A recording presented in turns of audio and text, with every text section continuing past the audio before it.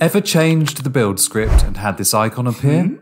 However much you try to ignore it, it's not going anywhere. Damn it. You see, IntelliJ IDEA maintains its own internal model of the build, separate from Gradle.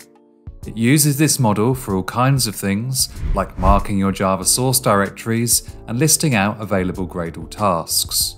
When you change the build script, IntelliJ IDEA doesn't automatically reload this model. Instead, it pops up this, let's be honest, quite annoying button that just cries out to be clicked. But before giving in to temptation, let's answer the question of why it does this. Well, it's a bit like how when you're writing code, you don't want it to be compiled after every keystroke. As you make build script changes, you might not want them loaded into IntelliJ IDEA until you're happy with them. The Load Gradle Changes button is your way to say, "Well, good brother, let's get this show on the road." Okay, you get it. But what if I told you that clicking this is a really bad idea? I mean, it's all the way over the other side of the screen. It could take a while to get over there and back again. Instead, I recommend hitting Ctrl-Shift-O. Same outcome, just faster.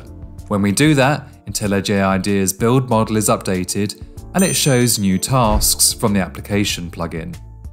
But what happens when the build script is changed outside the IDE, like Git updates for example?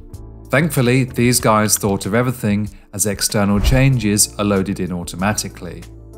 In fact, you can either configure IntelliJ IDEA to load all Gradle changes automatically, even ones you make yourself in the IDE. I don't recommend it though, as it gets annoying with constant loading in the background. Better to be in control and load Gradle changes when you're ready. But please don't click it, use the keyboard. Bye!